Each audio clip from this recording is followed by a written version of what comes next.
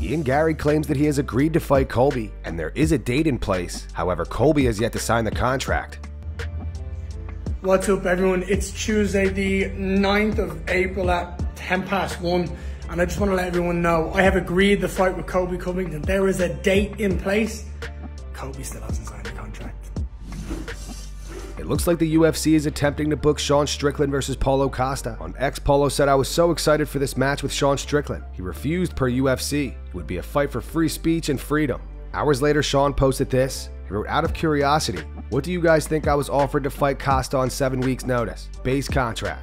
A fan replied, "200K show, 200K win, 10K fight week incentive." Sean replied, "Close but less." Sean also posted this to his Instagram story. He wrote, "I never say no, I say how much."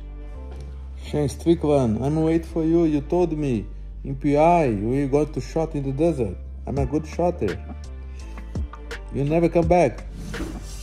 Dustin Poirier and Michael Chandler had a back and forth on X. Chandler reposted the back and forth between Raquel Pennington and Kayla Harrison. He wrote the old "I'd rather sell hot sauce" vibe. Dustin replied, "Remember when I whipped your ass?" Chandler replied once again saying he just can't help himself. "Calm down, champ. Life ain't that serious. Whip my ass, you did not, and you know it. I got caught. It happens in this game, as you well know." Conor McGregor releases new sparring footage.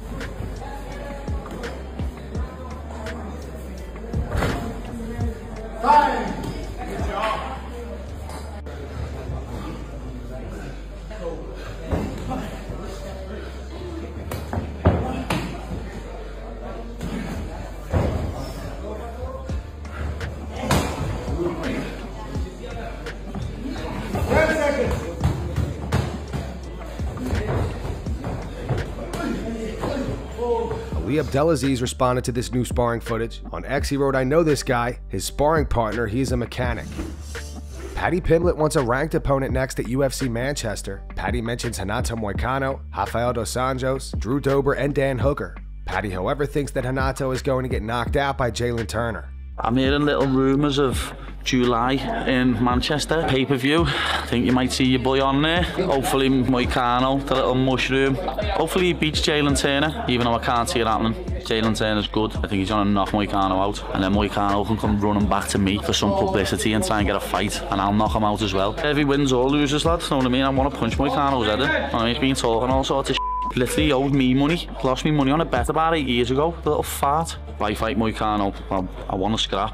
You know what I mean? Don't start calling me Paddy Pimblett and then be scared to throw down, you little sausage. Oh yeah, Dober as well. Dober said something about me as well. Mad one. If Moicano gets his jaw snapped or something, multiple people want a slice, isn't there? You know what I mean? Drew Dober, he's another ranked opponent. Be nice to fight him. I rate Drew Dober. You know what I mean? He's got power in his hands. Couldn't knock me out though. And if Moicano's out grappling you for 2 out of 3 rounds, imagine what I'd do to you on the floor.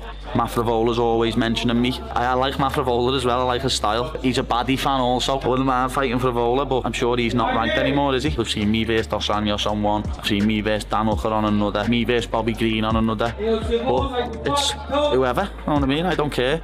I want to fight a ranked opponent next. People keep online, "Oh, you haven't fought no one ranked." I don't pick me fights, you know what I mean? I've just fought a former incident champion. I'm climbing the ladders. I want to fight someone ranked next, so... Alexander Volkanovski believes Max Holloway will defeat Justin Gaethje. On his YouTube channel, Volk said, "Justin Gaethje, Max Holloway. What a fight. Is Gaethje favorite? Not crazy odds. The way some people were talking, I thought maybe they were going to have, you can't have bad odds on Max Holloway. A lot of people are sitting there like, Justin Gaethje, rah rah rah. Did we forget Max Holloway's chin? Have we seen him in his last fights? He used to be more hittable back in the day. Now he's got more angles. He uses so many more tools. Man, this is going to be an exciting fight. I just think people are expecting Max to come forward and do how he used to be, and Gaethje just to throw some massive bombs. They're probably going to see Muay Thai Max again. Max is the underdog here, and I think a lot of people are counting him out, and I don't know why. We can't forget Max Holloway's chin. It's an undefeated chin. The way people are talking, acting like Max doesn't have a chance, you're wrong. I'm gonna say for my pick, Max Holloway. Sean O'Malley and Tim Welch preview Max Holloway versus Justin Gaethje. Tim doesn't think that Max looks too good in his most recent interview, and Sean says he doesn't understand why Max would even take this fight if his goal is to become champion again at featherweight. I'll get my belt back from Topuria, Max Holloway says. I saw a little video of him having his most recent interview. He was kind of coughing, just kind of seemed Max under the weather, and that was, I think. Well, if he's putting on weight to go up to 55 to fight Justin, it's like, what's the point of putting on muscle just for one fight just to go back down to 45? I mean, that's the thing, dude. That's not very. I mean, why accept the fight against Justin if your goal is to get the belt? Get back. You're not getting any incentive to the BMF title. You're not making any pay-per-view. You're not making any extra money for the BMF title. Yeah, I wonder if I mean, sucks he doesn't have anyone around him like Dan Garner or these guys. Like, hey, let's well, he might focus on a little bit of longevity, your overall health. Probably not be smart to put on 5 pounds of muscle and then just have to literally. He's a 55er.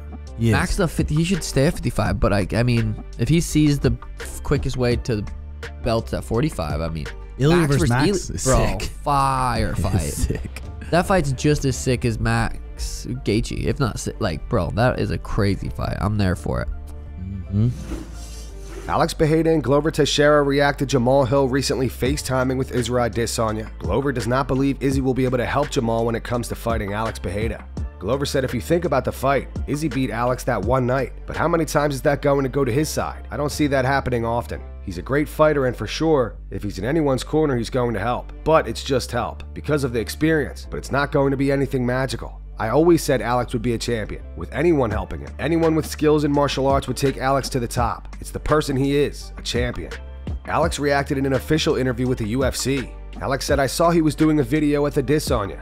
Honestly, it needed to be on video because if he goes over there to train with Adesanya is going to kick his break his leg, and he's not going to be able to fight. So I'm glad they did it over video. And that's going to wrap it up for the news. Thanks for watching. For daily MMA news and content, subscribe to Full Mount MMA and click the bell icon to be notified when we post videos. Here are the 3 top comments from last video. The first one's from Stylebender 1989. It says Jones needs to be stripped of his heavyweight title. Man is really holding up that division. The second one's from Joe Marshall. It says Chris Weidman. I'm not done yet. There are still fighters out there that can see. And the final one says for Drug Tester, this was the most terrifying moment of his life. For John Jones, it was only Thursday. Those were the 3 top comments from last video. If you want to be featured in the next one, all you have to do is comment down below. And if you missed yesterday's news, click the video on screen right now to get caught up.